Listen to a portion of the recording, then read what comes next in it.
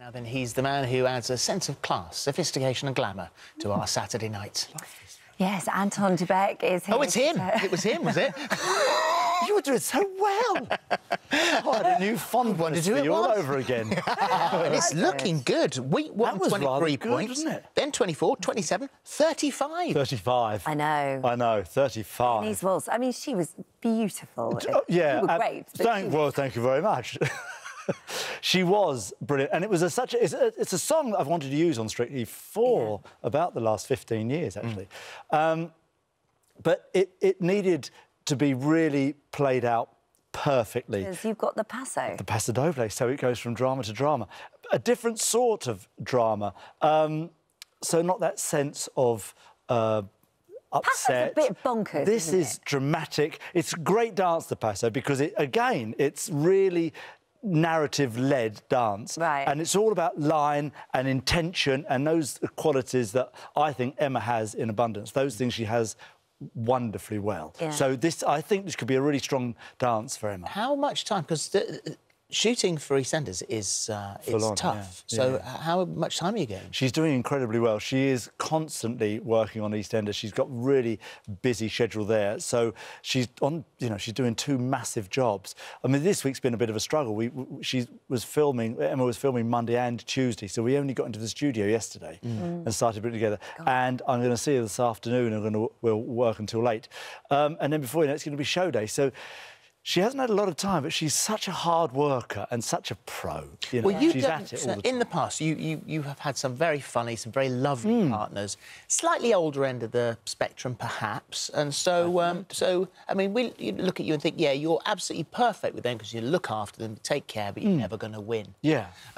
So this time, you might be close. Well, this time. it's a different story for me, which is interesting because we're doing great dances. I mean, things like Saturday Night, for example.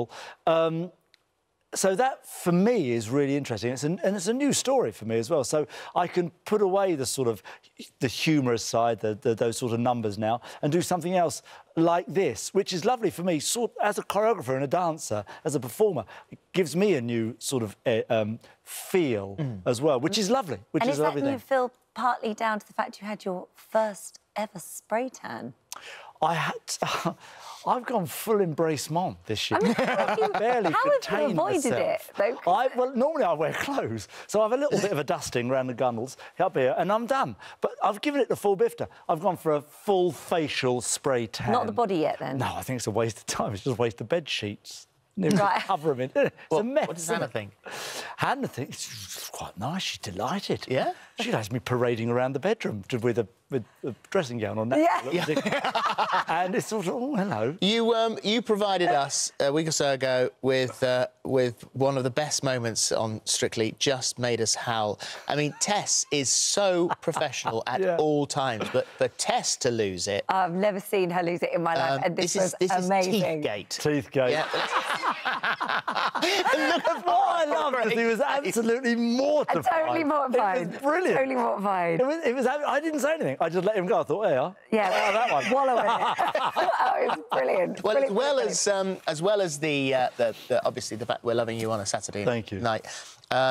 Second book out. Yes. And so I'm assuming, and lots of people say, sort of first book, OK, second book, slightly harder to write because you're not quite sure where you're going to go. Absolutely that. Absolutely that. First, let me hold it for you because you've put it on the wrong way. It's gone to be like this. And the first one we'll just frame it out. Was a doddle, and he says, it was a story that I've had milling around in my mind for years, really, sort of, But the second story was tricky because you have to decide what you're going to do with it, where you're going to set it. You can just do a whole new thing, a whole new story. But I decided that I wanted to carry on with the story, take it sort of 6 months later, and then you've got to decide who's the star, really. You've got all these wonderful storylines going through the first novel. But it became sort of clear to me that the star of the story really is the hotel. And when I've sort of established that in my own mind, after that, the sort of world is your oyster, really. Well, it picks up a year after Moonlight Over Mayfair picks up a year after One Enchanted Evening ends, and you've got the same protagonist in it. So you've got this Raymond de Guise, who's kind of the choreographer at this big hotel, and he sort of suddenly gets this power, but he also suddenly gets danger also. Yeah, well, there's lots of intrigue going on, and into the second novel, there's a new king on the throne, and the former king was a patron of the hotel, and now, of course, he's got... So the hotel needs new investment, and, of course, we're leading in ever closer to the Second World War as well. So there are, without giving a bit of a spoiler alert, there are all these sort of underlying stories that are going on as well. I love the thought of people not being what they seem. For example, you know, you see people, but I'm always interested in what's going on in. It's the fact that that 1937 period and the dance around at the time, and as you say, the hotel is a star. The Buckingham Hotel in London is one of the stars of the book. Yeah. Well, I find it's like Downton with dance. Well, thank you very much indeed. And that's actually somebody said that, and it's a lovely thing to have said. I hadn't thought of it like that, and that's a really lovely compliment because I'm fascinated by that time. The first part of the last century for me was a fascinating time. I loved the sort of eras through the 20s and how the world changed. I mean, two massive wars from the beginning of the century to the sort of end of the Second World War. The world was a completely different, and it changed so much. I mean, Queen Victoria started on the throne at the beginning of the century, and by the time we come out of the Second World War, the world is a very different place. Yeah. So I find all that really, really fascinating. So have you got another one in you? We have. In actual fact, we had conversations the other day. I was in with the publishers the other day, and we were talking about book 3 and where to go on from there. Okay. So I'm really enjoying it, really. The development of the characters, development of the storylines, because, as well, you know, you're getting ever closer to the war again and the hotel being the star. It's such a lovely, big sort of feast that you can get involved in. Thank you, Anton. Thank you very much. We'll be watching. We don't need to see the book because we've already shown it. No, show it again, though. I think it'd be a waste.